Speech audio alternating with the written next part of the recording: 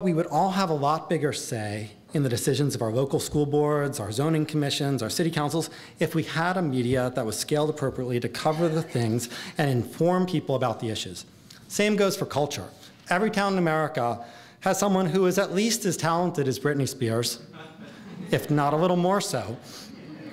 But they all stay invisible, even in their own towns, because of the way that the airwaves are owned and operated. At the FCC, Republicans and Democrats alike have learned the value of these small stations. This is thanks to the many friends we have made in DC in our quixotic 10-year quest to get tiny stations a place on the airwaves.